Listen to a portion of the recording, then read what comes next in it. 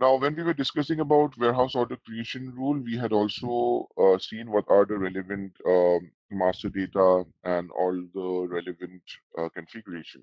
So we went step by step across all the configurations, did our configuration, and then we had also created test data where the warehouse order creation rule was correctly being determined. So in today's session, what we are going to cover is another very interesting topic from the outbound perspective, and that is called cartonization planning. Okay. So cartonization planning is required in cases where you are using a lot of packaging material and you want to ensure that when the packaging materials are being used to ship the products, it is being done in the most optimum manner. Now, when we leave it to human beings, what happens is that sometimes, out of carelessness, out of human mistakes, we might be selecting wrong packaging materials to pack a particular product. Okay, so when I say wrong packaging material, that does not mean that a product which should go inside a bottle, we are sending it inside a carton. That is not what I meant. What I meant was now every packaging material or every box or every carton or every container, it has got its own fixed dimensions, right? So let us quickly first try to understand what exactly is this cartonization planning. Okay, and then we will jump into the system and see the step-by-step activities. Before that, I would just like to understand, have you guys ever worked on cartonization planning before? In EWM or in WM, have you used similar kind of a feature for cartonization planning? No, not for WM, Ronnie. Okay, for EWM, have you guys, I mean, because we've got people working EWM as well, have you got the opportunity to work on projects where cartonization planning has been implemented, or you guys have implemented cartonization planning? Okay, so I will take the silence as a no. So now what we need to understand first then is the concept of cartonization planning. So what happens is that as I mentioned, in large organizations, let us take a new sheet. Let me just first hide this. So let's say, for example, this is a carton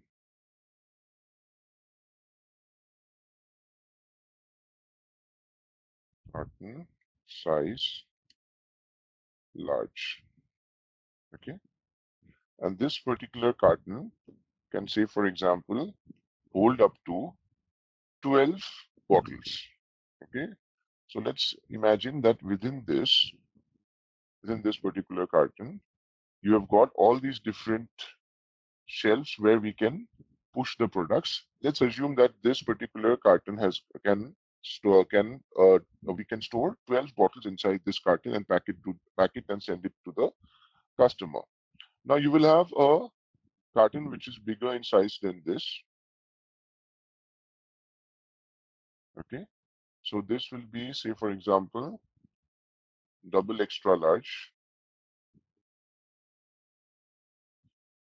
and this carton would be used to ship either larger products or more products.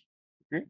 Now, since we have taken example of bottles, so we know that, say, for companies like beverage manufacturing companies, they have got different, like Coca-Cola, Pepsi, and all these companies, they will have different sizes of their packaging units, like 1 liter, 1.5 liter, 2 liter, 500 ml, like this, right? So the bigger bottles, obviously, we cannot, if it's a 2 liter bottle, right? So in India also nowadays we get the 2 liter bottles as well. So if we are trying to push the 2 liter bottles in a carton, so we need to make sure first of all that we are selecting that kind of a packaging material where the product inside the packaging material which we are putting in is not damaged. So we want to make sure that it is not squeezed, it's not packed too tightly, so that the product, when it will finally reach to the customer, it should reach to the customer in a good state. That is number one business requirement, right? Number two, we need to make sure, because at the end of the day, we are not manufacturing now. Suppose a company like Coca-Cola, they will not be manufacturing the cartons, right? Obviously, they will be buying those cartons or those packaging materials from a different vendor. So that is also a cost for the company. So what happens is that when before the final pallet is being constructed, when it goes through a packing work center, we need to make sure that the material is packed in the best size of carton. And what happens is that now, suppose in this extra large box, so this is a big box, right? So instead of now this box, say for example, can hold 24 bottles of 1 liter each. Okay. Now instead of that, I, out of mistake or out of laziness or whatever, or out of a human error, I just send 12 bottles because the order was for 12 bottles. And instead of packing it into a large carton, which is this one, I will use this extra large or double extra large, and I will send it to the customer. From a customer perspective, it does not make any difference because at the end of the day, they might not be using the same carton for their final storage. They might be again preparing a different packaging unit. Okay. But when it comes to our cost effectiveness, then what we have done is that where we could have sent this in a large carton, instead of that, what I did was I have sent it in a double extra large carton, which was not necessary. So this is where companies have understood that there is a loss, because nowadays more and more companies are trying to see from where they can cut down their costs, especially the manufacturing companies and the distribution logistics warehouses. So they try to see where they can cut down the cost. So one of the cost cutting measures will be to use more automated devices, reduce the paperwork, right? But paperwork reduction can be done in terms of picking list reduction. You use the tablet and generate the picking list over there. Scanning, use scanners, handle scanners instead of manual picks, or use automated devices for the picking instead of humans doing the picking or using forklifts. But at the end of the day, you still have to pack the products before you send it to the customer, right? And it has to be packed inside the carton. It has to be packed inside a pallet or a box or a bottle, whatever. So we need to make sure that the packaging materials are being utilized to the optimum level because of all these business reasons. Now, if we are keeping it to just the human judgment, definitely it will not be a cent per cent accuracy when it comes to using the packaging material. Definitely, it's not going to be, especially in cases where there are huge number of transactions happening inside a warehouse and a huge number of cartons are coming for packing or repacking into a work center. The operator or the person handling that particular packaging work center will not have so much of time to make sure that he's doing the right scan. Okay. So what happens is that in these kind of cases, so generally when we talk about a packing work center, so we will be going inside, there will be a particular table, huge table, where the items will flow in. So that table will be somewhere near the conveyor belt, if there is a conveyor belt. Otherwise, it will be positioned in a strategic location in the warehouse. Okay, so when I say strategic location, it will be somewhere over here in the middle, in front of the racks or nearby these racks, where the packaging can be done after the material is, before it is being loaded onto the racks, or during picking scenario after the uh, item has been picked, it will be going to the packing area. Okay. So just to give you guys an example, I would suggest let us quickly check a packing work center. Hopefully, I don't know. I've not seen any videos on YouTube. Let's see if there is anything. Packing work center in warehouse. So you see these trays that I was talking about yesterday. So these are also picking trays basically. And this is a cart. So they will be moving this cart across the warehouse. This is basically they are doing manual picking. Okay. And they are using these trays are called carts.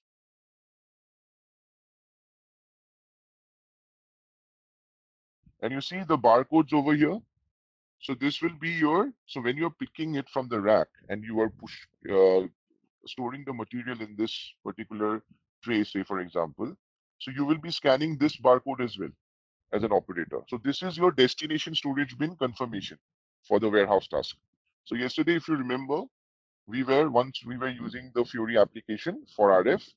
Then once we had validated the source bin, the next step was to validate the destination bin. right? So the destination bin would be, in this case, it will be these trays.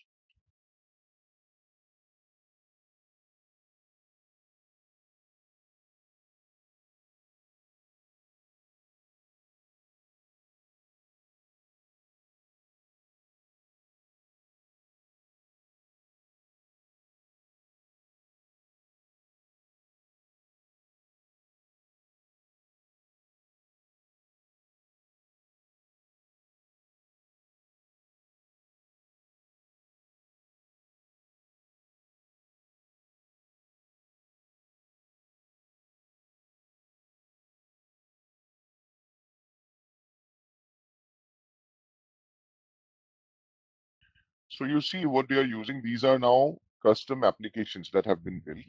So similar applications can be built on Fury as well. So our SAP standard Fury applications are not so advanced. So you can see there is a voice confirmation coming in. The moment the operator is, I mean, this is not related to our cartonization topic, but I'm just sharing what you are seeing, what I'm seeing in the video. I'm just sharing it with you. So if you see that confirmation message coming in, right? So we can do similar kind of integration nowadays in SAP as well. We can enable voice features inside when your picking is being confirmed. Okay.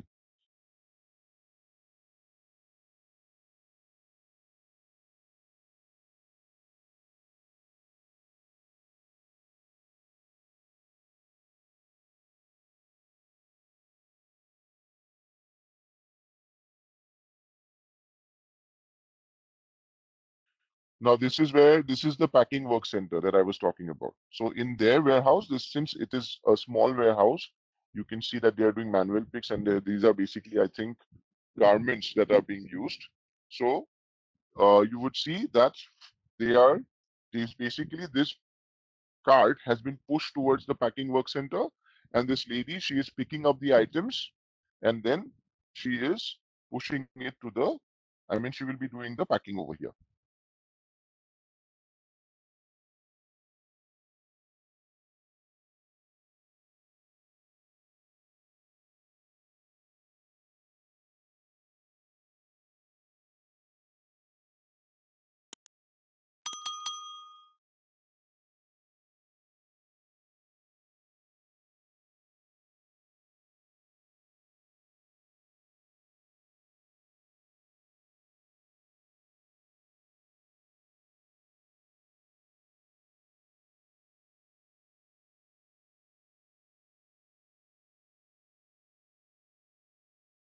Okay. So I think more or less you guys have understood what I was trying to portray over here. So once, if after she has taken the material, you see she has a weighing scale over there. She is weighing it and then she's packing it inside that particular small bag, right? So based on the weight, she will also choose the bag. I don't know whether it's there in this video or not, but I'm sure that is how they are operating inside their warehouse. Now, this example which we saw, this was more or less to give you an idea of how the packing work center looks like. Okay. But in large warehouses, what happens is that the way you saw that table and you saw that she was scanning, there were next to the printer from where the label came out, there were some tags which were there, barcode tags. So those tags will be having the packaging material barcodes. And she will be, an operator will be scanning those particular packaging materials which will be used to do the packing. Okay. So is the business context of cartonization understood, guys? Are you clear with this thing? Because if I simply show you the system, there's no point in understanding it. Because at the end of the day, you guys have to deliver projects, right? You will be delivering it for your clients, whether it's a support or a rollout or an implementation. So if you need to understand what is the basic requirement from a business perspective. So is it clear for all of you? Yeah. Okay, good. Now let us move into the system. Okay.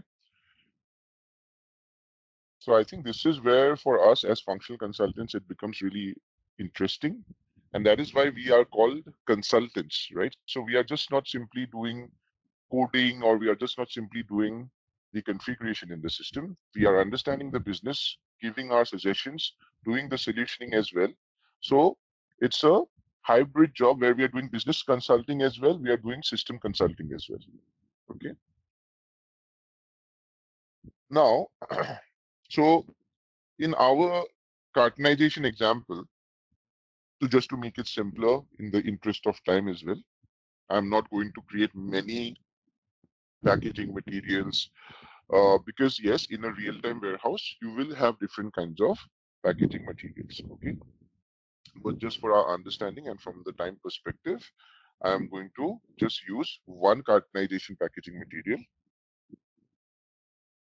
maintain it as large carton, but you guys can also create your own packaging materials and um, you can, while you're testing it in the system, so you can just copy the material which I have created and then you can so since the material master IDOC interface is activated for this server, you don't have to do any transfers. Automatically, the material will get generated. Just that you need to maintain the EWM product master for your particular warehouse. That's it. Okay, so I will show you all those things step by step. First thing, so remember, cartonization planning is not a simple topic. So it is a combination of a lot of different things that we have understood and seen so far in the system. So please don't get confused or don't get boggled. If the flow becomes a bit here, I mean, because we need to jump from one set of configuration to another set of configuration. So you have to listen to the recordings every time if you guys are stuck somewhere while you're doing your configuration. But if you guys don't understand anything, please stop me in the middle and you can ask me questions. Okay, because it's not a simple step-by-step configuration. Okay, so we go to goods issue process. And within here, we go to cartonization planning and we go to define package building profile. Okay. So within package building profile, so this is something you would see once all the entire configuration is done, we will be assigning this package building profile in a cartonization planning master data determination. Now that is being used for, because if we are not maintaining that master data, then cartonization planning will not be determined for our warehouse. So there are different combinations on which we maintain the master data, and package building profile, sorry, is one of the elements that we are maintaining in that permutation and combination. Okay. So this package building profile, so you can see I have maintained one, which is for the demo purpose. If you want to use another one, it's up to you. You can create your own package building profile as well. So over here, you see there are these different controls, which is basically enabling whenever a carton is being constructed, whether you are allowing mixing or not of different products inside one carton, whether it should be a full package or not, whether incomplete products are allowed or not, incomplete packages are allowed or not. Okay, mixing of layering of different products is allowed or not. Product height, whether it should be considered or not considered, because when we talk about dimensions of a product inside a carton, so it's length, width, and height, right? So these are so the height will also work diagonally, right? Suppose we talk about items like television. So television, when we go to buy a television, I'm sure you guys will be knowing that the 55-inch, 65-inch, 75 inches, those inches are not like straight cut length. It is the diagonal length of the screen. So that is how it is being measured, right? So whether you want to um, ignore the product height, whether you don't want to ignore the product, use the product height when the package is being constructed. So all those things, convert unit of measurement to base unit of measurement, all these details you can control. I have not done such a complex package building profile. I've just used incomplete products will also be allowed, because for testing purpose, I don't want the system to every time stop me and then I'm making changes in the master data as well. Okay, because that is also a time consuming activity. And then I've just activated the checkbox for ignoring the incomplete packages. So once this is done, we will save it. Okay. Now, the next step would be to go and define the number ranges for the identifications of planned. So when they say PSHU, so it means planned shipping handling unit. So why is it called planned shipping handling unit? Any idea, any guess? You might hear me sipping something, so I'm just having a glass of juice. Okay, guys, so please ignore the sound. Yeah, quick question, guys. Why is it called planned shipping handling unit when it comes to cartonization planning? Why do you think it's called planned shipping handling unit? It's a very simple question, right? Why is it not called a shipping handling unit? Because we are So, planning the cartonization. yes, you're right. Very good. But like, I'm planning it. But why is it not called the like final FSHU, final shipping handling unit? Because the system gives me a flexibility. So the system is doing the planning for me on my behalf, right? So which particular carton I need to pack my materials into. But it is not a hard and fast rule that I need to use this, right? So if I want to use a different carton, say for example, now the system has proposed a large carton size, but if I want to, instead of this large, I want to send it in a double extra large, I can still do that. So that's why this one, which the system will be proposing, it's called the PSHU. It's a planned shipping handling unit. It is not the final handling unit which will be shipped to the customer. I can send the same one to the customer as well. That is also possible. But it is not something which is mandatory. As a packager within the warehouse, I have full rights to, again, repack it into a different handling unit with a different packaging material. I can still do that. Okay. So from that perspective, it is always a planned shipping handling. It's not a final shipping handling unit. Okay. So if we go back to the configuration, you see there are number ranges which have been defined. And for this warehouse, already there is a number range interval which is defined for the PSHU.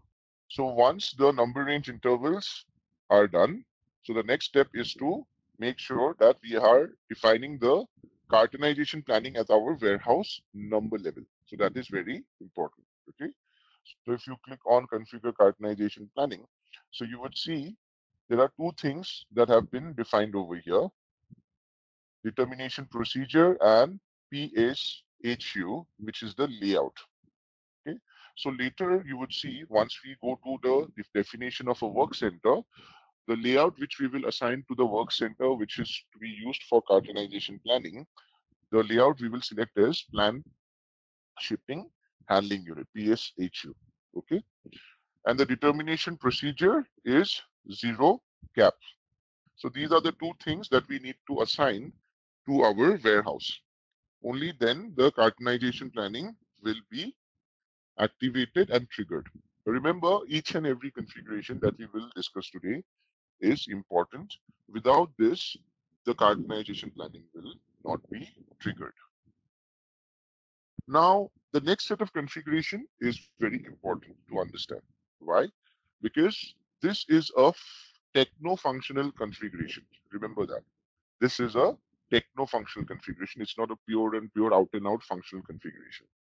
Why is it? Why is that so? Because we are talking about algorithm profiles. Okay, so we go inside this. Now, the first thing you would see, these are the standard algorithm.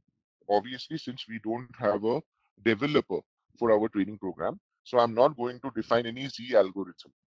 Okay, but I will show you where exactly you can do the changes. Okay, because whenever we are using cartonization planning, I have seen it in my experience so far. I have worked in 4 projects where we have implemented cartonization planning.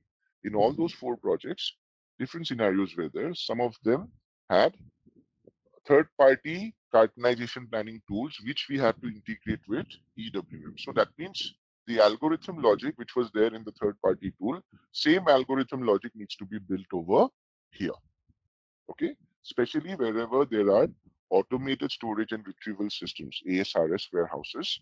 There you would see those softwares, the third-party tools which are running the ASRS conveyor belts. They would also have cartonization planning feature within them.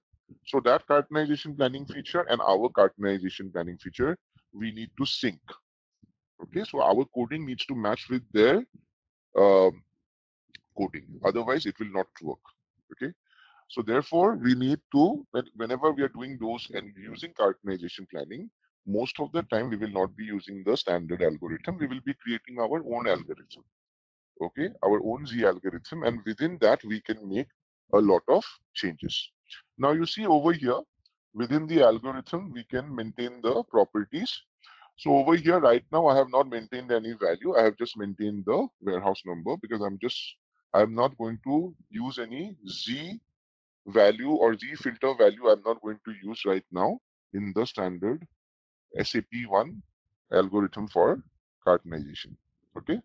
So after this, you just maintain your warehouse number over here. Similarly, whenever you're doing your test case, if you're testing over here in the server or in your sandbox systems, if you are using the standard algorithm, no need to maintain any value over here. Okay, you can just maintain the warehouse number. After that, if you go inside the algorithm sequence, so over here you would see that there are these different sequences.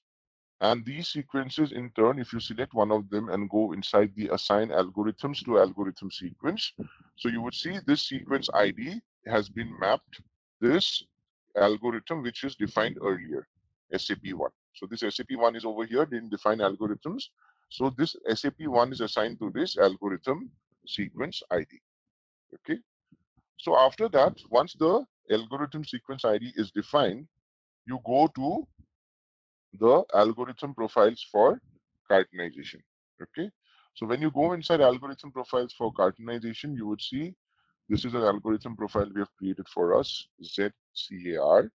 And over here, I have used the sequence ID ZCAR. Okay. If you see over here, this is our sequence ID ZCAR. And within ZCAR, which algorithm is being used? It is SAP1. Okay. Now over here, you have got other options as well. Say, for example, because cartonization planning, generally, whenever we are defining cartonization planning in the system, we will be using the packaging specification. Okay. So I have created one packaging specification in the system for our product, and I will show it to you later today how it needs to be maintained. Okay. So if you want to activate cartonization planning without the packaging specification, that means within the algorithm profile that has been designed, within that itself, you would be writing the logic as in how the system is going to determine the correct packaging material. In that case, yes, you are free to activate this checkbox. And dim check means dimension check. Okay. So if you want to activate this without the dimension check, you are allowed to do that as well. Okay. Once this is being done, now from a standard perspective, this particular setup will also work for you. If you just want to do the testing, from a testing perspective, this would also work for you. Now the next step is to understand how the system is going to understand the algorithm profile. So the algorithm profiles over here that has been mapped is just one for our warehouse. So we don't have to worry about it. But there might be certain warehouses having different kinds of products for which we will have different kinds of algorithm profiles.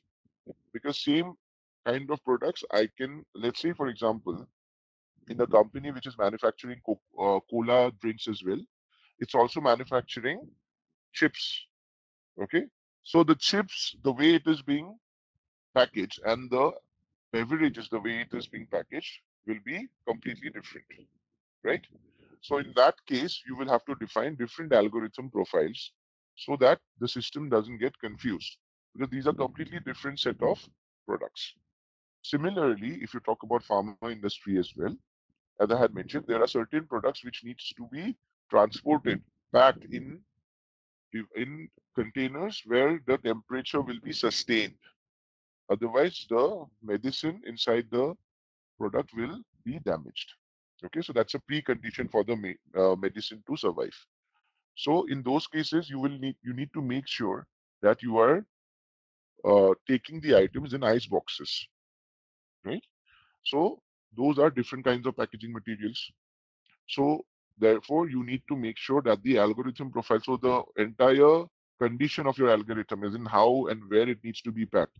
So that needs to be completely different for those kind of products. So therefore, you will have different kind of algorithm profiles. In our case, we have just assigned one algorithm profile. So it does not make any sense for defining access sequence. But defining access sequence comes into the picture when you have multiple algorithm profiles. So what it is saying is that how the system will understand which one to pick up, which algorithm profile it should consider based on warehouse process type, route, ship to party, transportation group. Next option is warehouse process type activity area, and the third one is warehouse process type only. So this is the sequence it is going to follow when it is trying to determine the algorithm profile. Now this access sequence which you see, very interesting, is something which you must be wondering, where are these fields? When we were defining the algorithm profiles, these fields were not there, right? So it is not there in that particular configuration, but it is here. So let me show you the transaction. Okay, so do you see over here, we have the warehouse number and then the warehouse process type, activity area, route, ship to party, the algorithm profile. So based on now, if you see the access sequence, which was here, so the first one is based on warehouse process type, route origin, ship to party, and transportation group. So I have maintained these entries. So it will pick this particular algorithm profile. As I said, there's no other choice over here. But if you have multiple algorithm profiles, you will have accordingly as many lines over here. And based on the access sequence, the system is going to determine the algorithm profile.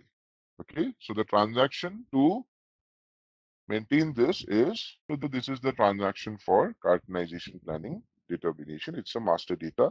Remember, this needs to be done in every environment if you guys are implementing cartonization planning. That means it needs to be maintained in development, quality, pre-production, production, all the servers which will be there. Okay, so it will be a part of your cutover activity. So after that, we again go back into configuration. So after this is defining of process profiles for cartonization planning. Sorry, my bad. I clicked on the documentation. So the cartonization planning, when it is going to get triggered, you can define the process profile over here. So you can see that what I have selected is that the cartonization planning will be triggered for waves. So you can select whether the cartonization planning will be triggered during the time of outbound delivery order creation itself, or if you want to do it during warehouse order creation. Now remember, cartonization planning is a topic which is also which can also be implemented in the system when you are implementing transportation management, SAP transportation management or SAP TM.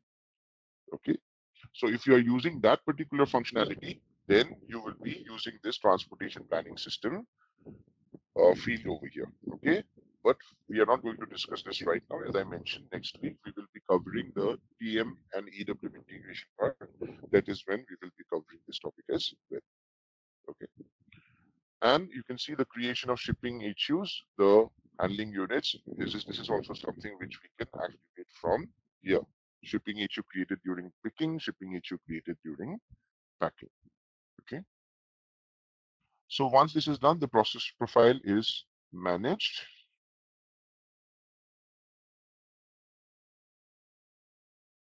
Okay, yes, everything is fine.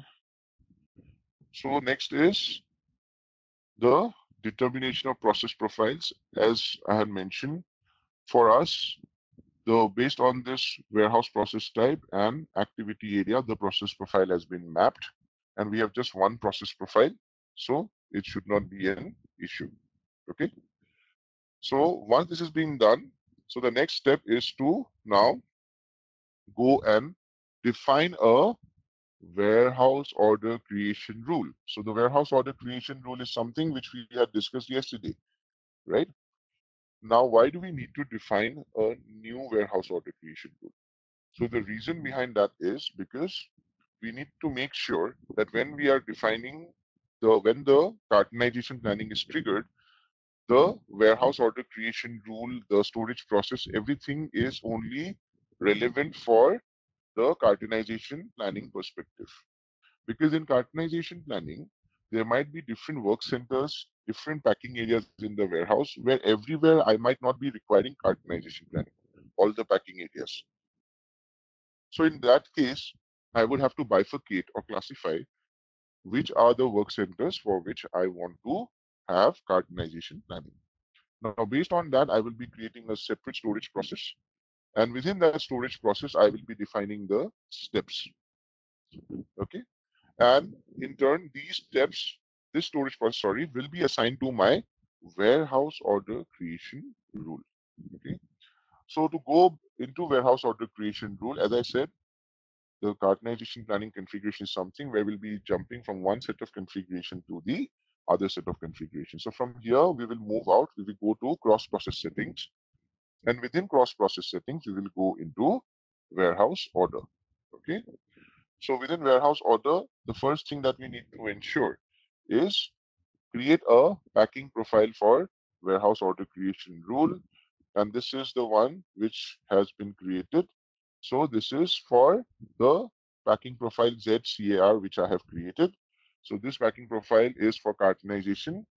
The packaging mode is not simple algorithm. Remember the one which we used yesterday? It's a by default simple algorithm which we had used. Over here, it will be complex algorithm. The sorting rule, it's up to you how you want to set up the sorting rule for the packaging profile. Creation of HUs is activated. Assignment of warehouse task to handling unit is activated. A warehouse task will be split when too large for an HU. That will be based on the quantity of the order. Okay. And these are the other check boxes which are available are splitting of warehouse tasks based on alternate unit of measurement and skip WT and check the LWH length, width and height. So for my packaging profile, I have maintained this, and this is the same set of settings that you can maintain for your packaging profile as well while you are creating your test packing profile. Remember, you need to create this, otherwise your WOCR will not understand how to generate the handling unit, the BSHU. So once this packing profile has been configured, the next set of configuration is to define the warehouse order creation rule. So we need to go again inside define creation rule for warehouse orders, and over here, so I'll just check for 1710. So for 1710, you can see the warehouse order creation rule, which has been defined as ZCAR. And for ZCAR, the warehouse order creation category is pick and pack. So pick and pack is the warehouse order creation category. And the limit I have set it as WOCRs, I mean the one which we had created yesterday. That should be fine. That should not be an issue. The warehouse order sorting is PIPA. Big part. Packing profile is just the one which we have created, and shipping packing profile also remains the same. And if you see over here, I have assigned the storage process ZCAR. Now, before you assign the storage process ZCAR, another important thing is you first need to create this storage process. Okay. So what we need to do, we need to go inside cross-process settings again, and this time under process-oriented storage control. So under process-oriented storage control, you need to right away start from external steps because we are not going to use an existing step. So the external steps of cartonization were missing. So I had to do the configuration. So you can see I have defined two steps, cartonization step 1 and cartonization step 2. First one is for picking and the next one is for packing. Okay. So the internal steps are something which SAP does not recommend us to change. So we will generally be using the same internal process steps, but external steps are something that you can create based on your requirement. But you have to assign an external step to an internal step while you're doing the configuration. And over here, the direction you can see The one which I have selected is stock removal and internal movement, and the other one is put away, stock removal and internal movement. Okay. So once this is done, the next thing that you need to do is define your step, what exactly is going to happen, right? So the cartonization one, this one is a standard pick step. So for this, you don't have to define anything. You need to define for step number 2. So if you go inside over here, and this one is the warehouse process type, okay? So 3070 is the warehouse process step, which I have assigned to the external process step. And over here, I have not maintained the destination bin, but I can maintain the destination bin as well over here. Okay. Say, for example, I want to use the work center destination bin. So I have not created any, I've created a work center, but I have not defined a separate storage bin for that. So we need to create that and then we will assign it over here. Okay. But the step has been defined. Okay. So for this, let me just quickly open another session. SAM extended warehouse management, work center. So we go inside define work center, and over here 1710. Okay, so this one layout. Okay. Yes, so we can use, so this is the work center, if you can see. So the external step that is assigned to this work center is CAR2, and the storage type that is assigned to it is Y831. So what I would do is I will use the same storage type and I can put it over here. Okay. And I will just create a bin.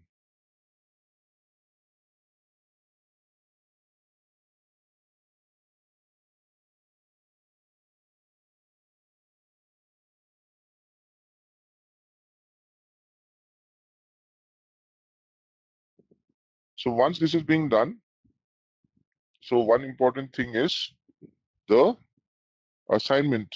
So once we have done the storage process, so now this storage process, if you see, I will go over here. So this is the storage process which has been defined, ZCAR. And within this storage process, I have assigned the 2 steps, CAR1 and CAR2. Okay, so CAR1, we don't need to define anything because it's the normal picking step. Okay, so the picking step will get triggered based on the stock removal strategy that has been maintained in the backend. Okay, so for that, you don't need to define anything.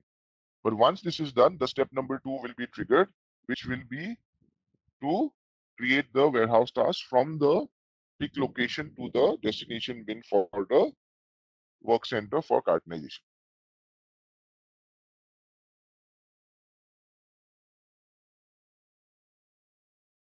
For this particular storage type and this particular storage bin, what is going to happen is that if I am going to maintain this as a destination, the system will try to again create a warehouse task to send it to the same packing work center. Okay, so we will not maintain this.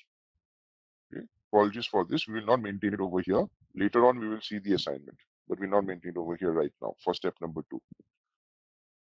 Now, once this storage process has been defined, we will go to the warehouse order. So this is work center. My bad. Where is the warehouse order creation rule? Here. So we will assign the storage process ZCAR over here, and then the CAP compatibility. So the CAP compatibility needs to be activated. So CAP compatibility is nothing but cartonization planning compatibility. Remember, for the warehouse order creation rule, to have cartonization planning, this small checkbox is also very important. Otherwise, it is not going to work. Remember that. Okay. So once this is done, another important thing is to make sure that the warehouse order creation rule is assigned to the correct activity area, the way we did it yesterday. Okay, so let's see. So warehouse number is 1710. Okay, so for activity area, ZCAR. So you can see for activity area Y021, the warehouse order creation rule ZCAR has been mapped. Okay, so the system will try to do the picking from this particular activity area. So this particular activity area, in turn, we need to check which is the storage type that is mapped to this activity area, the AA area S. So I will just straight away go to this table 1710. Activity area was Y021. Activity is pick.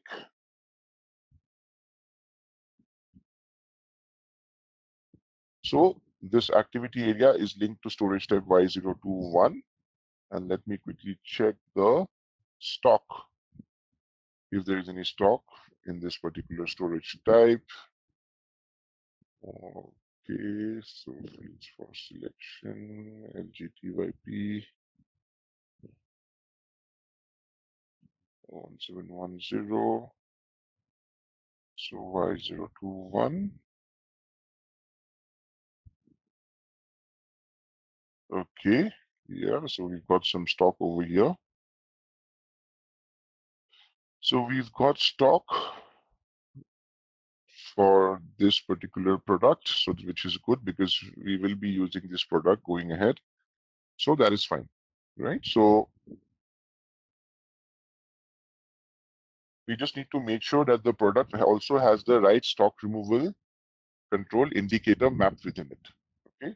So for the storage type Y021, let us quickly check in configuration what is the stock removal control indicator mapping, so that we can assign that to our material master. So for that, we need to again go into goods issue process.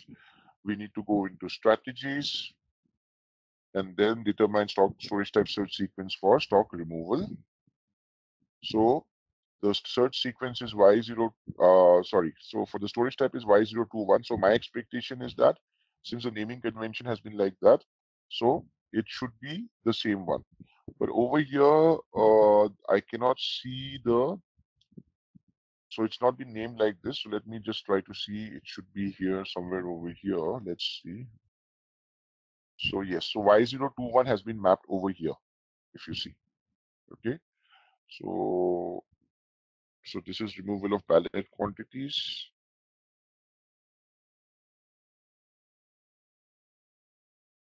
YPQ1. So YPQ1 is something which we can use so that the system will hit that search sequence first. And then we go inside this. So YPQ1 is this one. And the warehouse process type, which is mapped to this, is this. So let YPQ1, Y214, and YNPF. Right? So this is the setup which has been. So Y214 is the warehouse process type, and YPQ1 is the storage type search sequence which has been mapped to this particular warehouse. So what we need to ensure is when we are using the removal indicator, so you can see for this particular determination, the removal indicator has not been used. So what I will do is I will use the removal indicator, and then I will map the removal indicator along with this particular combination. Okay. So right now, let me just go back once and go over here.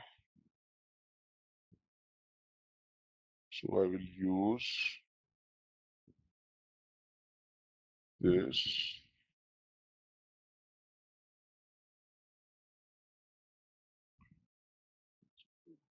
Search here. Position SRCA.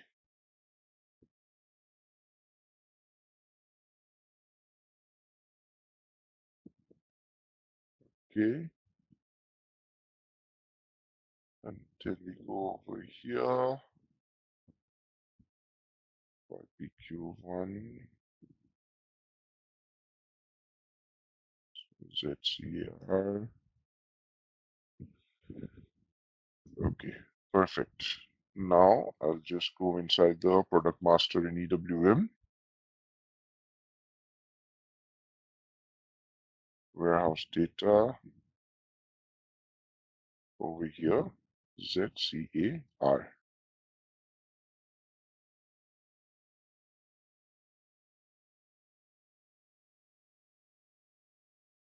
So now we have done the mapping of the stock removal strategy as well. So after this, what we need to do is we need to make sure that the configuration for the warehouse process type is also in place, and the determination of the warehouse process type has also been mapped. Okay, so for that also, again, we need to jump back into configuration. So what we will do is we will go, is there somewhere it is open? Yeah, over here. So we will go inside cross-process settings again. And within cross-process settings now, we will go and see the warehouse process type, which has been defined. So 3070 was not existing for the warehouse 1710. So I had created earlier this particular warehouse process type. So you can see this is the warehouse process type which has been created. Now this has been simply created because if you remember in step number 2, CAR2, in the storage process, we had done the assignment of this particular warehouse process type. Okay, so that means when it will be moved from the, once the picking is done from to the next bin, so it would be the warehouse process type which should be used is 3070. Okay, so once that has been done, what we need to do is the determination. So for the determination, we have defined a new control indicator. So the control indicator that has been defined for this is ZC, which you can see I have defined this. This is the process type determination indicator for cartonization. Now this process type determination indicator needs to be assigned to which process type? Is it 3070? So the process type determination indicator ZC, now we will be assigning it with which particular warehouse process type? 3070 or some other one? So you see, we are not assigning it through 3070. We are assigning it to over here Y214. In standard, if you're using 2010 warehouse process type, 2010 warehouse process type, please do the assignment of the process type determination indicator to your 2010 warehouse process type with this combination. Outbound delivery document type, delivery priority, and then process type determination indicator. Okay. Now, once that is done, what we need to now look into is the, so work center also we have already checked. I had shown to you that how we are defining the work center. And what else can we do? Okay, now I think we should move into the packaging specification. Okay, so we have done all the relevant configuration which is required from a cartonization planning perspective. So what the second most important thing that we need to do is also do the packaging specification definition. Okay. I also wanted to quickly show you the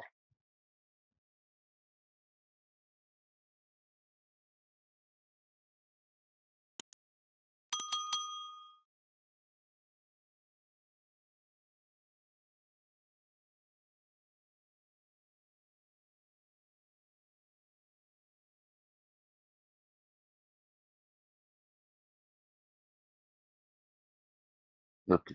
So we can just straight away. So the cartonization body is over here.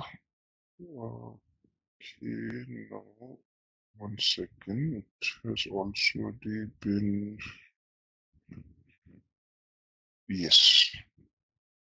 So this is the body where, so as I had told you that we need to write our own algorithm, right?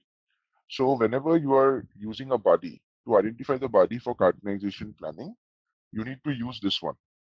Okay, the first one was for process profiles. So if you want to have your own determination for process profiles as well for cartonization planning, you can define your own Z logic for that as well. Okay. So nothing has been defined, no body has been used for the determination of cap process profile. So whenever I execute this body, so that's why the system is taking me for the implementation, body implementation. Okay. I don't have a developer access key, so I'm not going to be able to show you how to do it. Body implementation will be done by an ABAPer. Okay. I know how to do it, but I won't be able to show you since I don't have a developer access key, and that is a technical training, and that's not a part of your curriculum as well. But in general, you should know. So the evapor generally, there are two kinds of evapor. The experienced EWM evapor would be saying that yes, that person he or she will say that he will find the body on his or her own self. But some of the evapors will be dependent on the functional consultants. They will say, you please give us the body. Okay. And we should know actually the body which should be implemented as a EWM functional consultant. Okay. At least I would say that. So you go use this one. And over here, you can see the body implementation. These are the enhancement options. So the one which has been implemented over here are standard ones. Nothing has been changed over here. So there are two types of body implementations that we can do. There is a body implementation wherein already the code fix is already there. It's like an SAP node. So the moment you implement and execute it, that particular part of the code which has been fixed will start getting applied in the functionality where it was fixed. Okay. But if you want to write something Z and you're not satisfied with that, that is also an option that you can do. So the implementation that you can see over here, which has been done, these are all standard implementations. Okay. So what you can do, how you can further identify these bodies is what you need to do. You need to go into SE19 transaction.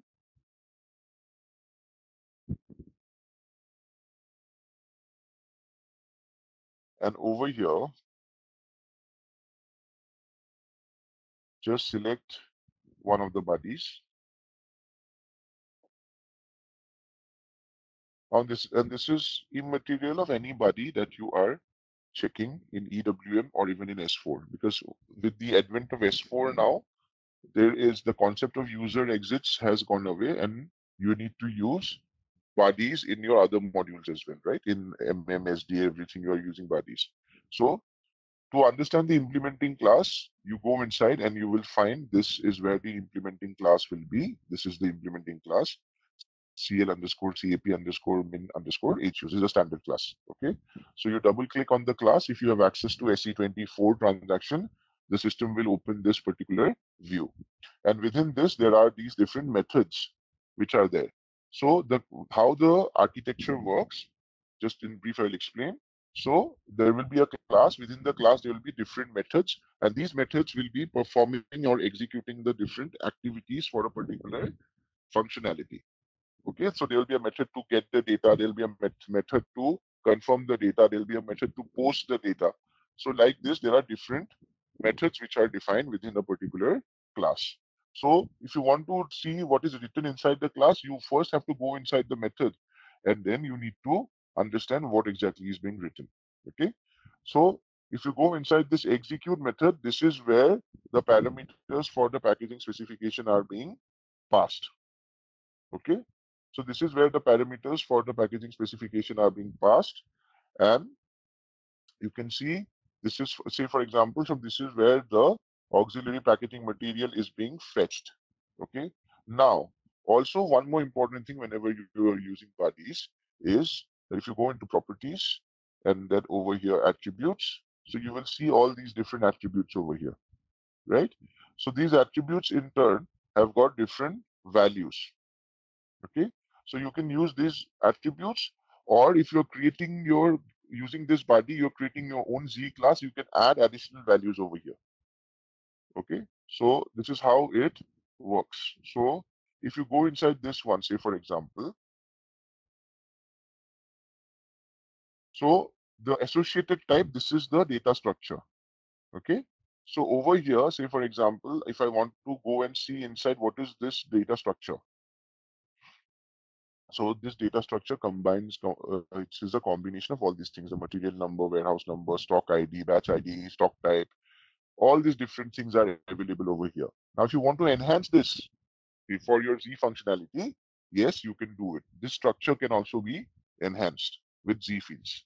So that is where you need to create a Z class, a Z method, and then within that Z method, you can use the standard structures, the structures which are over here, and enhance those structures.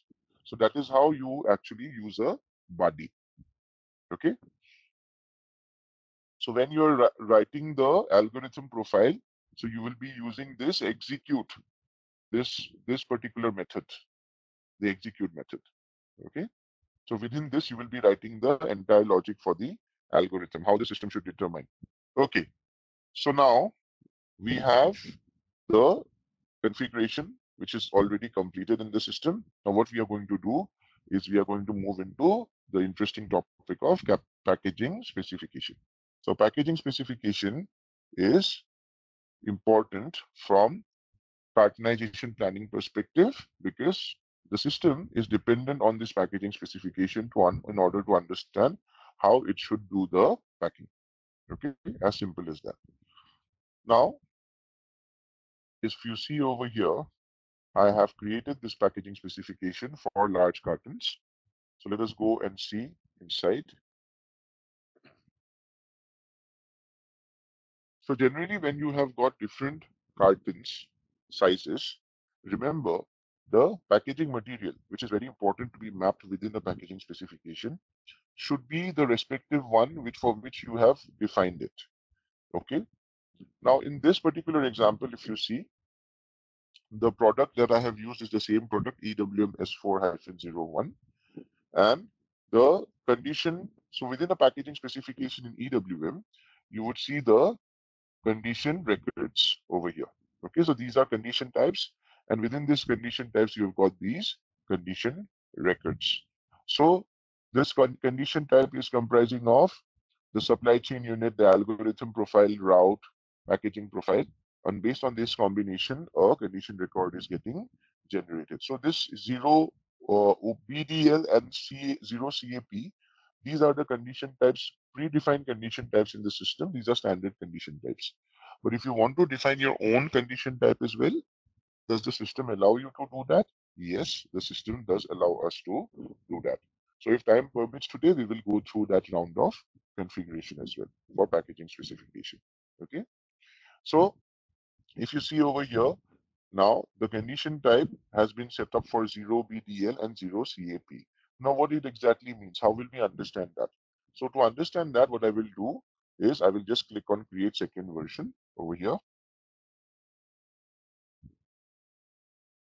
And if you click on F4 over here, then you will see the different condition types which are available. So 0 BDL is for warehouse order creation and 0 CAP is for warehouse order creation for cartonization planning. Okay, so these are the standard condition types, and the fields are coming as per the condition table which we have assigned or created within this particular condition type. And these are the fields based on which we need to maintain the condition record combination. Okay, so over here, now whenever you are creating a packaging specification, please remember that you should not change the existing packaging specification. You should always create a second version. So you saw to open this packaging specification up, I had clicked on that button, create second version, and then these fields have become editable. Okay, so now what I will do, I'll not create the second version, I'm just showing it to you guys. So over here, you maintain the product for which you want to do the cartonization, maintain the quantity, how you want to do it. Okay, and after that, so this length, width, height, volume, everything has come in from your material master. It is automatically come in. So this is not something that I have filled up. Okay, then most important thing is if you go over here, then if you want the handling unit to be created, so this HU creation should be activated over here on the right side of the screen. Then the target quantity you can maintain. Minimum quantity also is something which you can maintain. If you have got layers inside the packing, you can maintain that as well. For me, it's a very simple packaging. It's just a box. I'll pick the material and put it inside the box. There's no layering, nothing. But if you want to maintain layer, number of layers, all those details also you can maintain. Okay. Layers means nothing but like over here. Say for example, for this large carton, I can consider this particular part as a layer. Say for example, and this is another layer like this. Okay, so this will be the partition between the two layers. Okay, so like this also we can do packaging, right? For certain items, it is required where you need to set up the layers and then do the packaging. So all those things you can set it up over here. Okay, then comes the important part, which is your element assignment. So within the element assignment, you need to maintain the packaging material. Now this carton one that you see, this is a material which I have created today. And this material I have just copied from an existing packaging material. You can do the same. Okay. And then maintain the key things that are required within the packaging material, which is your handling unit type in your WM packaging data. The rest of the things, the material type and everything, the material type should be VERP, which is your packaging material. And then once you create it, so you can maintain the product over here. So the moment you create the product, since it is an embedded system, so automatically the product gets created in EWM as well. Okay. So that is one important thing as well. So whenever you're creating a product, okay, so from ECC perspective, we created an MM01, MM02 is change, MM03 is display. From EWM perspective, so the moment the product is created, the transaction that we should check is SCWM MAT1. No. From an APO perspective, the transaction that we should check, because SCWM MAT1 definitely will not be there because that is the warehouse view. SCWM MAT1, supply chain warehouse management. But SAP APO is the check which I need to perform to ensure that the product is created in my EWM environment as well. So you go to this transaction SAP APO MAT1. Okay. So this is the global product master, the APO product master. You click on the global data and click on display. So if the product comes over here, then perfect. That means it has come in over here, right? So sorry, this is not the product. CAR1 was the product.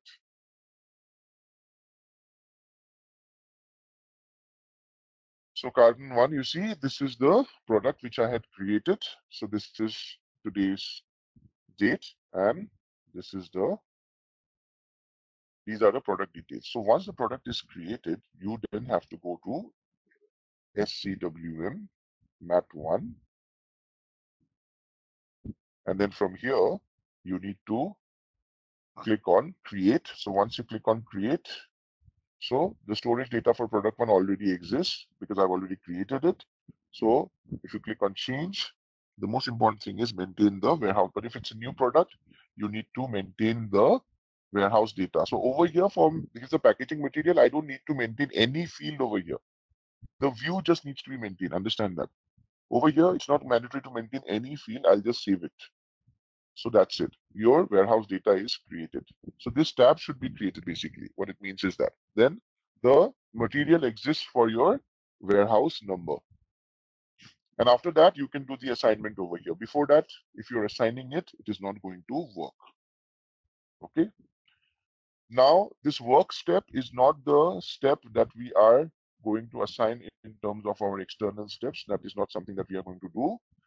This weight, volume, and dimension, again, this is something which is coming in directly from the product master. Okay, so you can compare the material master in ECC as well. You can do that. Now, over here, you see this checkbox. If I activate this, so these things will be editable. Then it will be editable and I can change it. But I'm not going to do that. So I will let the system do the calculation on its own. Okay, because it is not possible to maintain the weight and volume for each product like this manually one by one. So we want the system to take the data automatically from the product order material master. Again, the handling unit type over here is important, which we need to maintain. Quantity classification we can maintain. It's up to us. It's carton quantity, pallet quantity. If you want to maintain, you can maintain. And if you have a separate strategy defined for that, you can maintain the quantity classification over here as well. If we are using value-added services, we can assign the external step over here. Value-added services is not something we are using over here. So the external step is nothing but the process-oriented control step for value-added services. We are not using value-added services over here, so therefore, we are not going to assign any external step over here. Okay. The rest of the things are something, if we have rounding rules and all those things, we can add it. But generally, we are not using all these kind of rules over here. But yes, we can create multiple levels of packing as well. That means first it needs to be packed into a box and then into a pallet. Is it possible? Yes, it is possible. So then you will have to create multiple levels of packing over here. Okay, so you see there is only one level of packing over here. So you can create multiple levels of packing from this particular level. Okay, so over here I've just kept it very simple. I've just created one level of packing, and then we'll not save this because this is the second version. I'll just move out. Like you said that we have created a packing material, the carton one. Yeah. So it's an Yes. embedded system. So once we create in the ECC this carton one, it's automatically reflecting in the product master in EWM. Am I right? Yes, because I will tell you why it is happening. Okay, so there is a reason behind that. So again, we'll go to the distribution model. Yeah, sorry, could you complete your question first? I did not even get to complete your question. Yeah, Sorry. that first for the embedded, just want to know that because we have to not run or manually push that the material, it will be automatically reflected in the product master. Exactly. It will be automatically reflected in the product master. So you don't have to do, you don't need to maintain anything separately for this.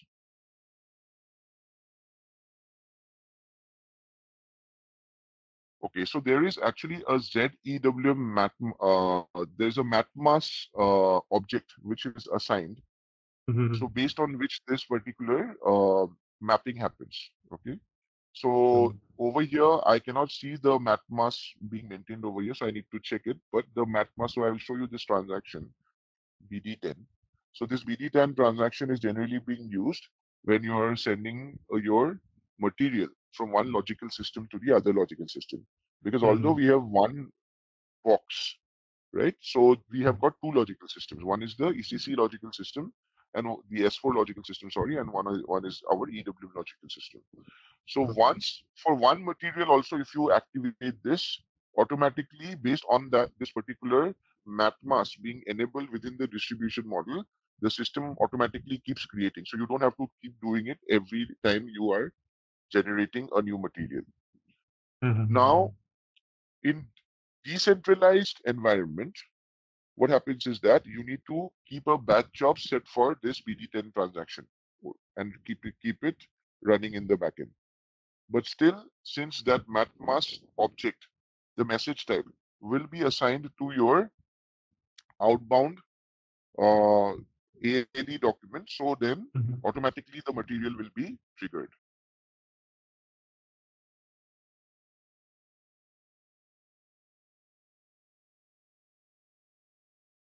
So for this one, if you see the matmas object has been mapped, the material master, right? So now based on this, so this is at the logical system level. So based on this, the communication is happening, and it's happening both ways as well. Okay, so it's not just like from the ECC perspective, but generally, yes, you will within the matmas structure, though there are the fields which are within that particular message type, the segments are there, where the segments have been defined. These are predefined segments, which fields will be going from ECC level to EWM level. So you see, we are just maintaining one tab over there in EWM. So that particular data is not available in ECC. The other data like the generic data, basic data 1, basic data 2, unit of measurement, all these information are being passed from ECC. That is because it is a part of the segment under the message type matmas. Now, if I have some Z fields, say for example, in the material master, it can be possible, right? There might be some C fields in the material master.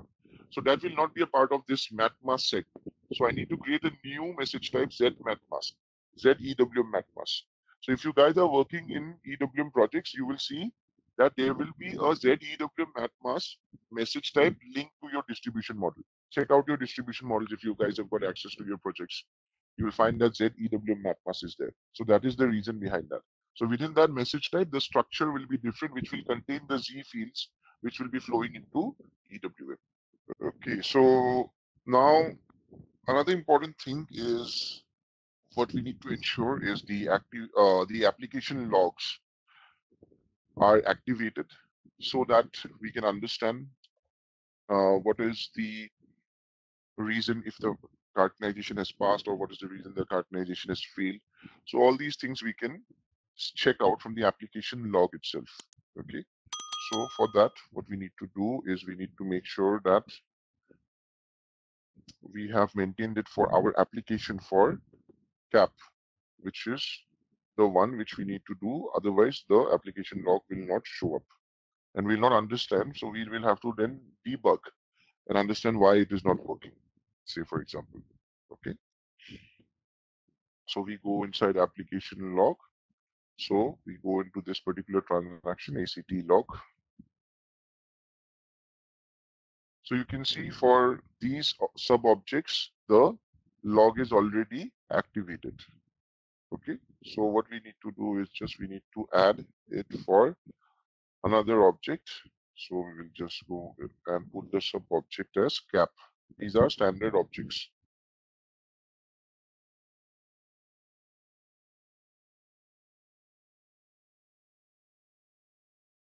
So cap is done. So this is the cartonization planning. So this is for, that means the log can be viewed if you're maintaining a particular user ID over here. So only that particular user ID can be, can monitor the logs, can view the logs. If you have not maintained it, then it will not show you the, I mean, you cannot view the logs. Okay. So now let us try to see what exactly is our cartonization planning result. We have done all the configuration, we have done all the setup. Let us see whether it will work or not. If in case it fails for any XYZ reason, so I will set it up for you guys, don't worry, and we will see it in tomorrow's session. We'll just continue with our session today so that we are able to cover more topics. Okay. So now let us first start by creating a sales order. So I'll just go into the 01.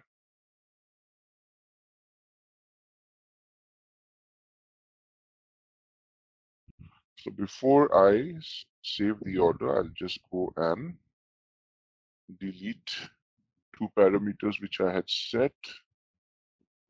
So I will delete this and delete this.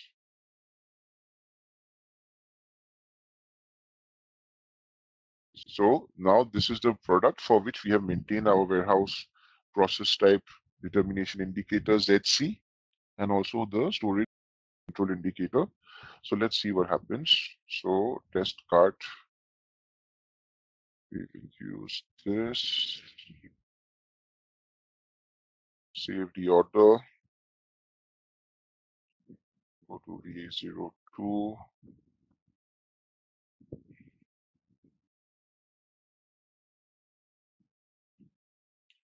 Change the requested delivery date, otherwise it will fail.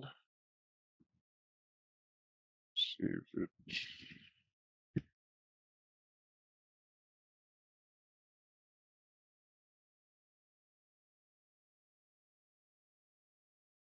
Okay, so our delivery has got generated, ending with 209. So we go to EWM now, SCWM PRDO. So our delivery has come in, good news, and we can start working on this now. Okay, so what we'll do is we will go into warehouse task. So the process type which has got determined is Y214, which is good. This is the one which we wanted the system to determine as well.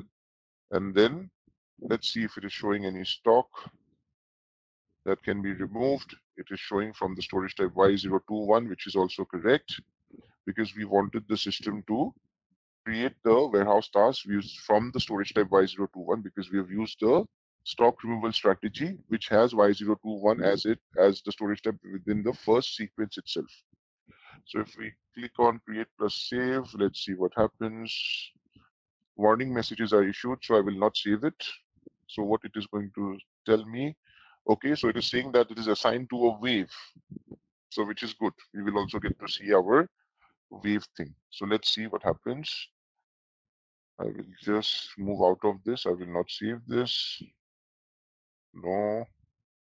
So now in order to process this delivery, what I will do, I will just simply go to the EWM monitor.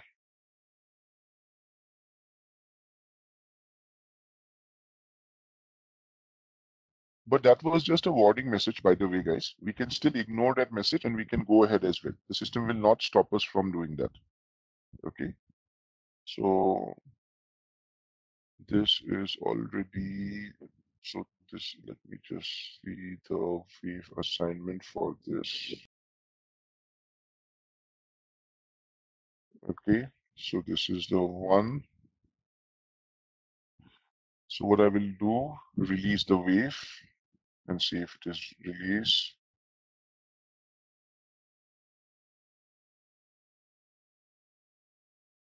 Okay, so what has happened is, because if you guys remember, we had done the configuration for the two-step picking. So the system, what it did was based on that particular template, because we have maintained the customer as well and the route.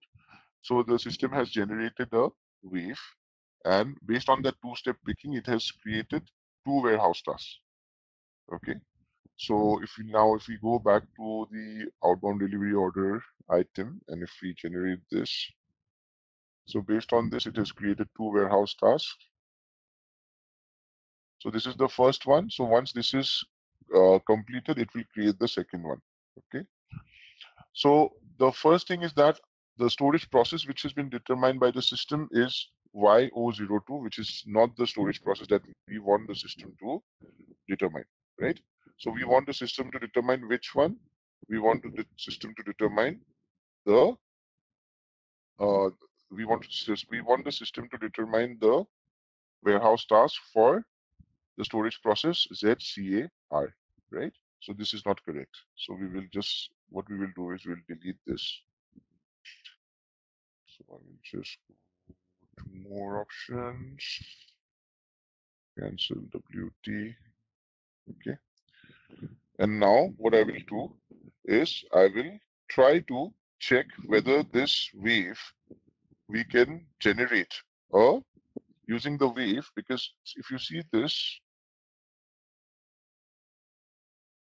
yes.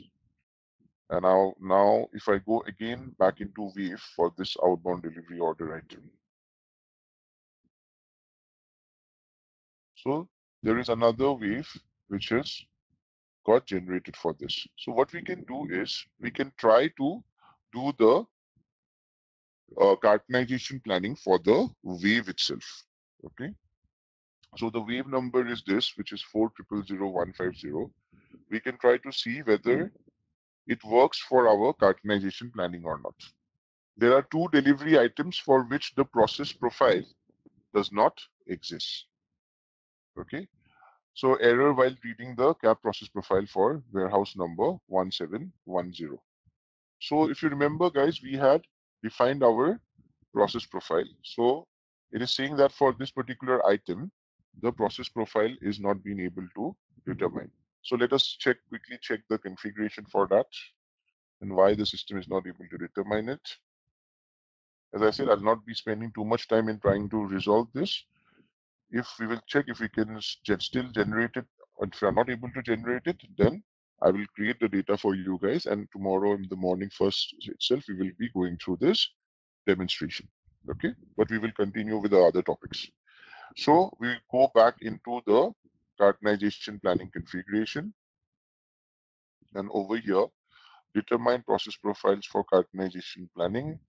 So the warehouse process type is Y214, activity area is Y021, process profile is CART.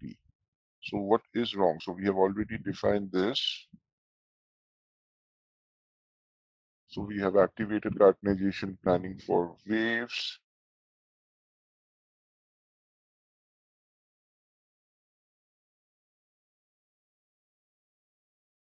Now, if I just want to do one more thing, let me see.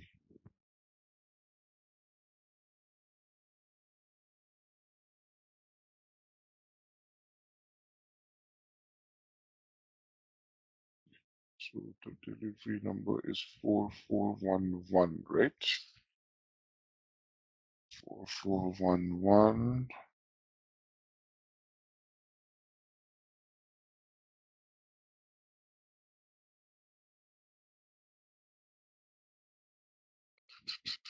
But this is just opening up the work center for me where I can create the planned shipping handling unit.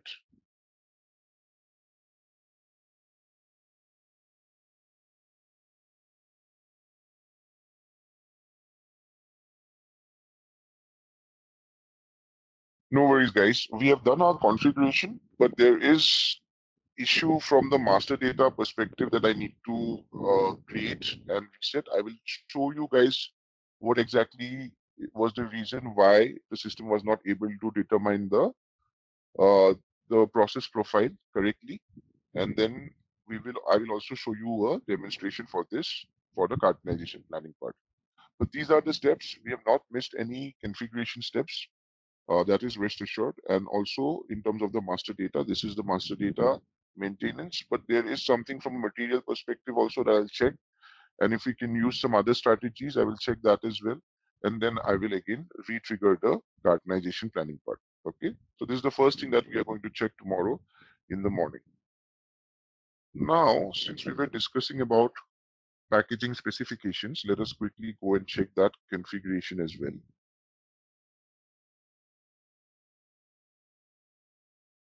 So we go into the packaging specification configuration. So for the packaging specification configuration, there are different things that we are setting up. First is the number range, the packaging specification parameters, and then you are also maintaining the structure and the determination of the packaging specification. So there are different layers of configurations that can be done within the packaging specification.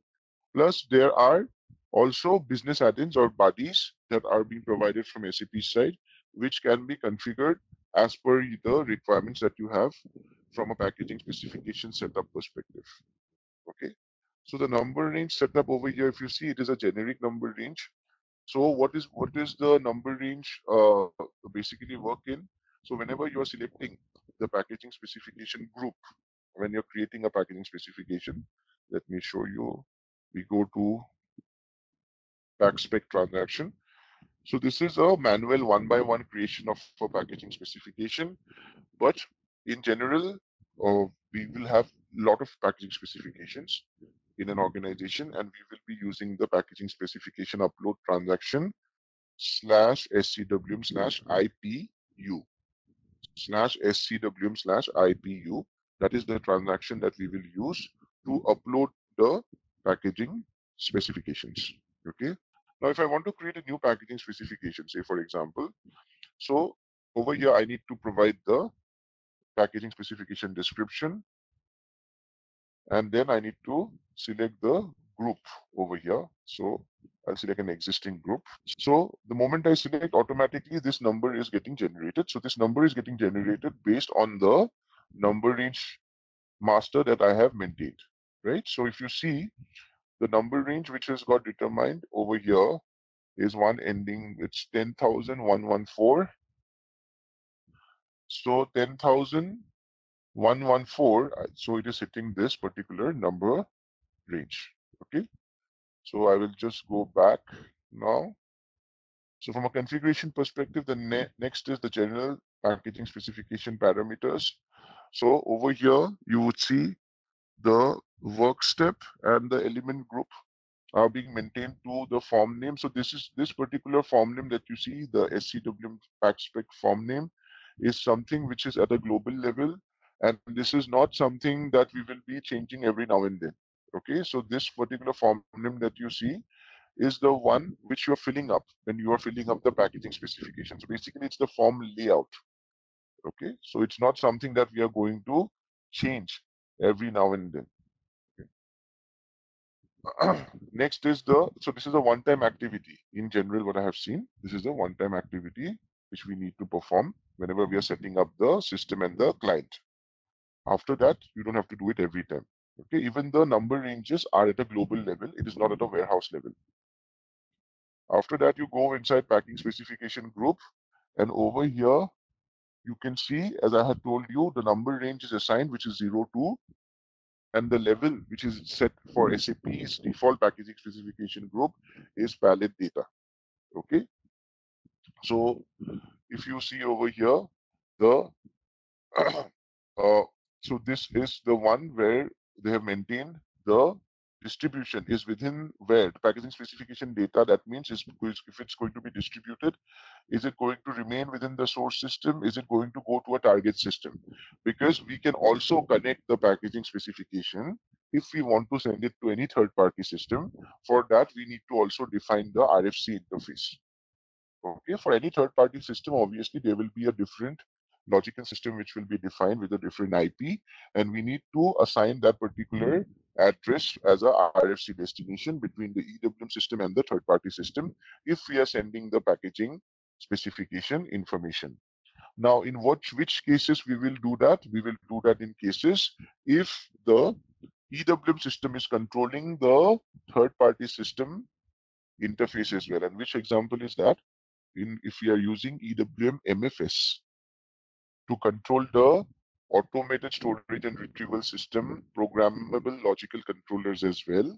In that case, that means through the EWM system, I'm also controlling the robotic arms of the ASRS system. So in those kind of cases, that means the entire information flow will happen from EWM, and EWM is not the slave system.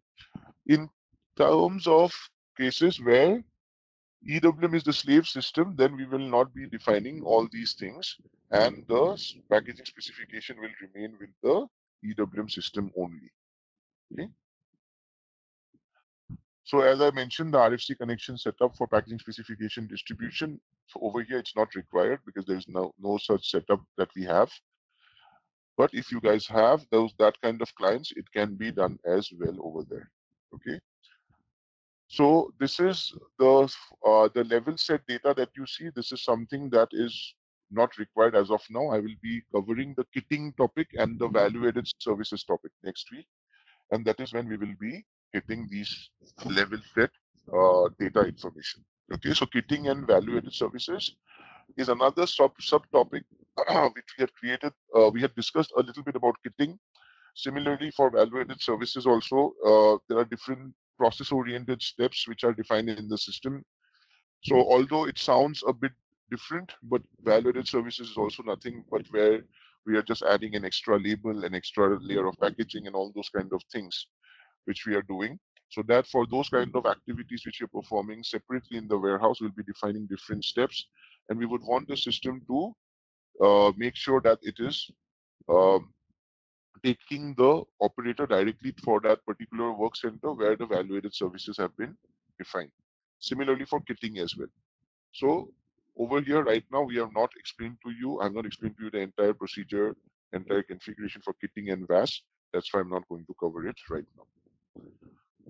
Now, when it comes to the structure of packaging specification, this is where you define the level type, element type, level set, work step type, packaging material types, assign packaging material to element type.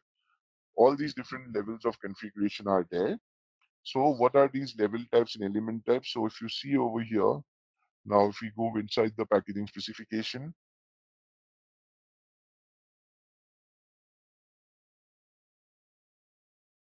so this is just one level over here. So you've got the elements over here at the item level of the screen, and then you have the level details over here at the header level of the screen.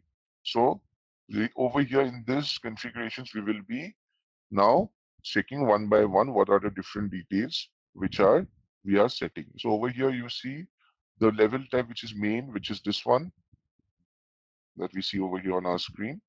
So the level quantity is available for input. So 1 set to 1, that means automatically the system is going to take 1:1 criteria. But over here, you can see for the level type, everything is open. Next is performing entity, whether it is a warehouse, whether it's a supplier, vendor, it's a different packager, because certain companies, what they do, they will not be doing the packaging part. I have seen those kind of scenarios as well, where the material is being sent to a 3PL warehouse for the packaging only. Again, it comes back. Okay, so in those kind of cases, you will be maintaining the performing entity as well. In our case, ours is a very simple warehouse, so we don't have all those things. If you want to by default push in the HU type, HU creation steps, and all those things activated, you can do it at this level itself. Okay, so this is not active over here since this has not been maintained. So therefore, it comes like this with a blank field. So we can select the HU creation over here. But if I activate it over here, say for example, automatically it will be by default coming in like this and you cannot change it in that case.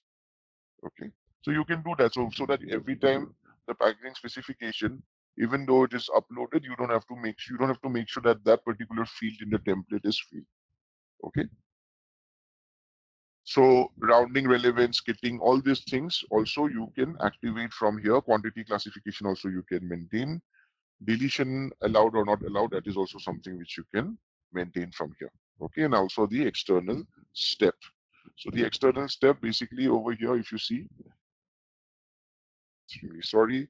So this is also related to your value-added services. Okay, which is for your if you see VS01, VS02, these are all for value-added services, and VS case is the one step which has been defined for kitting and reverse kitting.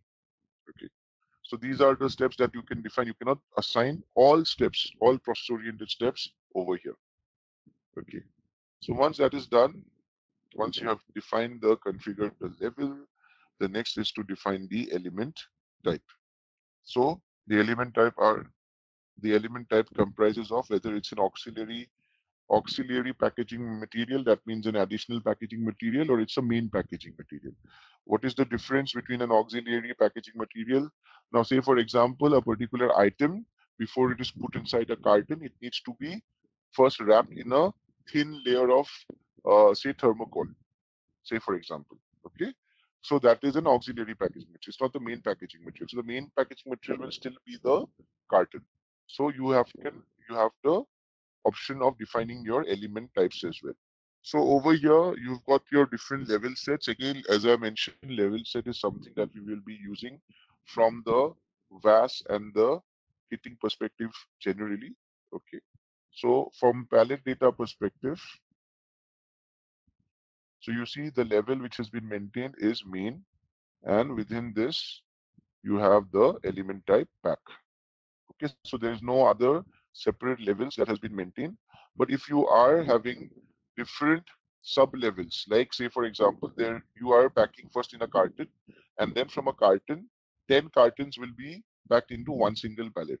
So that kind of level setup also you can do over here. Okay.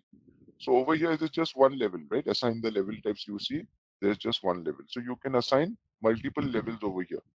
And then within those levels, you can assign the element types. So you see this packaging material types which are there. So this one, if you remember, when we were doing the configuration for the means of transport, we had done this configuration MTR2, right? So over here you see the means of transportation category is maintained, and similarly the other means of transport, the other packaging materials are also over here, right from this YN01 pallet, YN02 carton, YN03, all these different packaging materials are also maintained over here. So the packaging material types need to be maintained, otherwise it will not display when you are maintaining your packaging specification. Okay. So the packaging specification, when you are maintaining the packaging material under the main level, so over here you can see the element over here, packaging material, and then you need to push in the packaging material, the exact packaging material. So from here, you can also assign a packaging material type to the element. So over here, say for example, you see for the element type pack, you have packaging material YN01, YN02, and YN03, and also 0001 and 0002.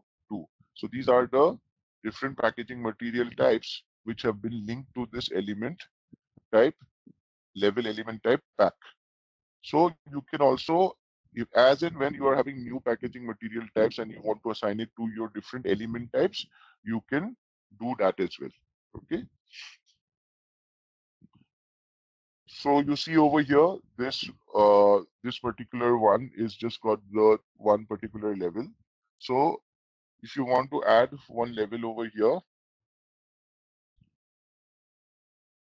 so you can see right now within the assigned elements, you have got all these options, right? So you can just click on adding the new material. Once you have maintained the main level, then you can start adding the new material over here. So you have added, I have just added a new level over here, see, okay? And within this element group, I can create a new element group and start maintaining. So as I said, if you want to maintain for different levels of packaging, that means first a carton and then many cartons equals to one pallet, you can do it like this. You can maintain the different levels, okay? So it will become like a nested HU at the end of the day. So the work step type, assignment to packaging material type is the last one. So only one work step type has been defined, which is your standard SAP default work step type, which is assigned to the different packaging material types over here. Okay. If you have defined your own work step type, then you can assign it to your different packaging material types as well. Now the determination of packaging specification, this is something where we are using this, where we are defining this condition type over here, which we maintain at the over here at the top level of the packaging specification. So this condition type is basically following the same condition technique which is there in SAP, and you need to maintain the same thing. So it's same thing like the wave determination as well. So you've got this field catalog over here, the standard field catalogs, from which you can select and create your own condition tables. So the condition table, say for example, let's see what are the condition tables over here. So we've got, say for example, this one. So it has got supply chain unit, the packing profile, sorry, and then the route name. So these are the three fields which are there for this particular table. So you can create your own table and you can also create your own condition type and assign it accordingly. Okay. So now, say for example, for zero cap, we had done that assignment as well. So there's just was one particular table, and within this table, you've got the back underscore lock ID is your supply chain unit, and this is the packaging material. Okay, sorry, this is the cartonization planning profile, which needs to be maintained over here. Okay, so this is the supply chain unit, and this is the cartonization planning profile. So algorithm basically, and then we go back, define condition types. So within this, you can see you've got zero cap. So zero cap is where we have used for the cartonization planning. So I'll just maintain this. It has not been maintained. Cartonization.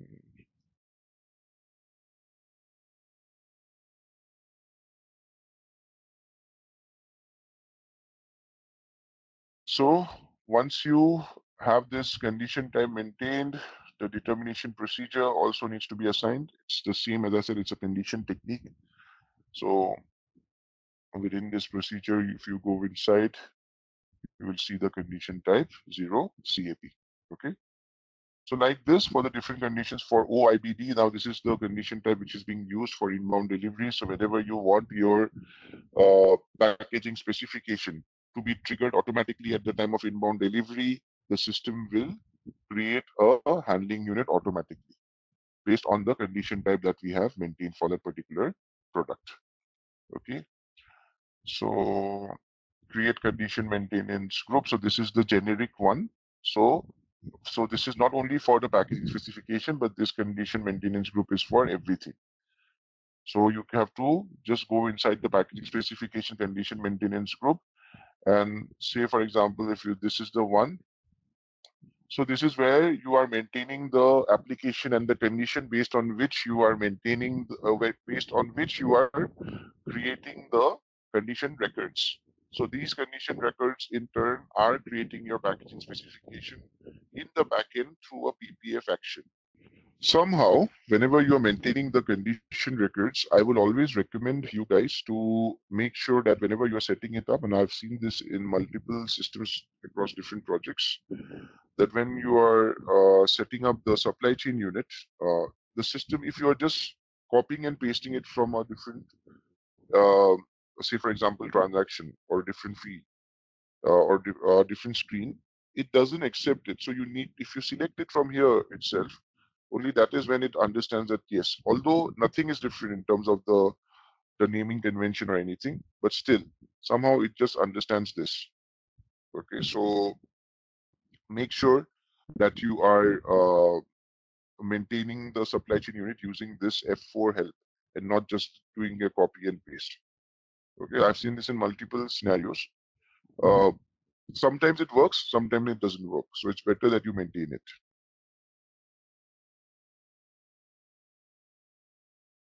Okay, so this has been maintained and activated.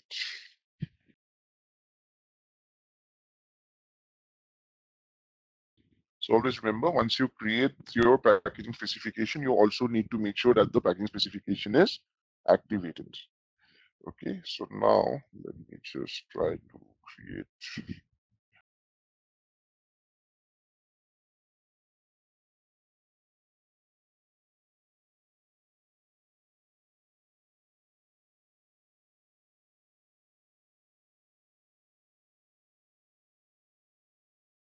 Okay, the inbound delivery is created.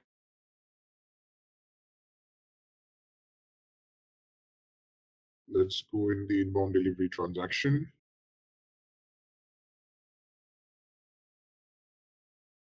What happened? It did not get copied or what?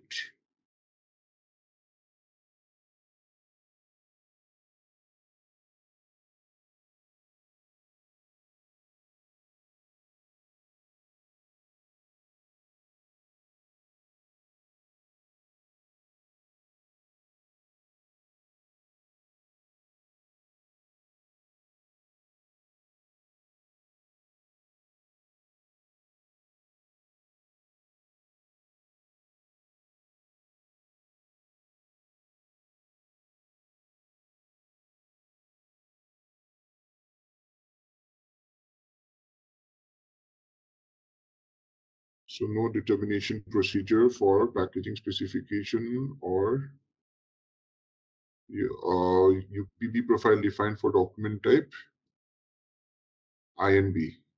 Okay.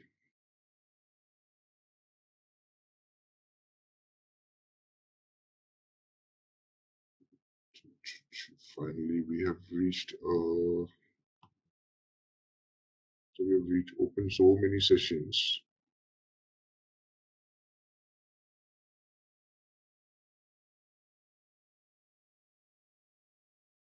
On delivery, different document types for inbound delivery process. So what was it? INB PDI, right? If I click on this.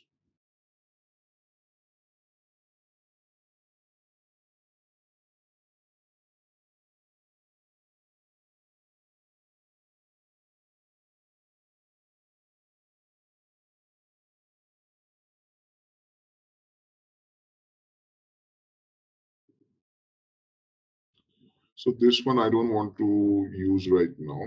That's okay, because this is the package profile which I created for my cartonization planning. So this 0 IBD should itself be more than enough. Let's see. So I just go out and do a hard refresh.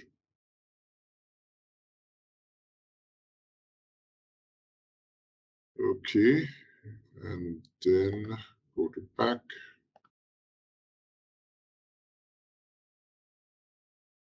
Perfect. So you can see the system automatically generated the handling unit. If I clicked on this, pack automatically icon over here. Okay. So what had happened was the delivery document type, which is being used for inbound deliveries. So if you see over here at the header level for inbound delivery, if I click on the form view, the document category is PDI, document type is INB. Okay.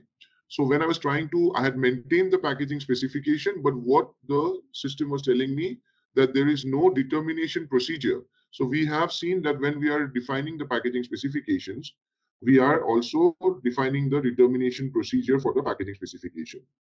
So we have just seen that if we go inside packaging specification configuration, scroll down, and you go to determination of packaging specification. Over here, this determination procedure, which is maintained, which is the 0 IBD. So this 0 IBD has got the condition type 0 IBD maintained. What we did was the 0 IBD condition type was maintained against the packaging specification, because my expectation was that it should be there when the against the standard document type, but it was not there. So therefore, when we are clicking on that button and when the delivery landed, it did not create the handling unit automatically. Now I will again create another new delivery just very quickly, so that you will understand that from next time onwards, the system will automatically create a handling unit for this particular material. Okay, so I will just select the same material again.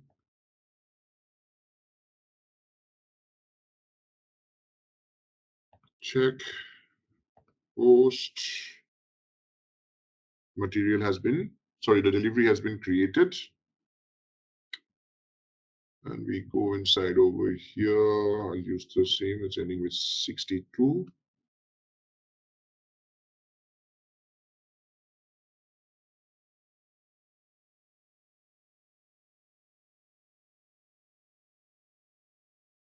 Now, if we go inside over here and click on handling unit, you can see automatically the system has created a handling unit based on the packaging specification condition type that we have maintained for this particular product.